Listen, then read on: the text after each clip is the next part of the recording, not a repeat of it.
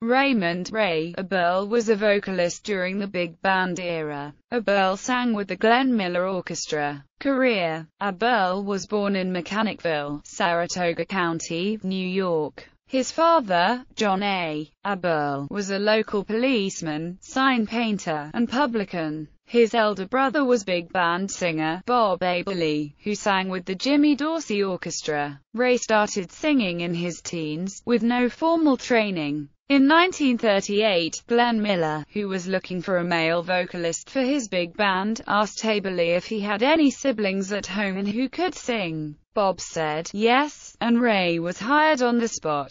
Eberle recalled walking by a table when his similar-looking brother was performing, and being stopped by Miller and invited to audition. Music critics and Miller's musicians were reportedly unhappy with Eberle's vocal style, but Miller stuck with him. Ray Eberle went on to find success with Miller, deeming the songs for orchestra wives, such as the jazz standard "At Last," to be among his favorites, as there were songs he could sink my teeth into and make a story out of. He appeared in the 20th Century Fox movies, Sun Valley Serenade and Orchestra Wives. He made several Universal films, including Mr. Big, making a cameo appearance as himself. Eberle mostly sang ballads. He led his own orchestra called the Ray Eberle Orchestra, as well as the Serenade in Blue Orchestra from 1943, and maintained his band until his death in 1979. From 1940 to 43 he did well on Billboard's college poll for male vocalist.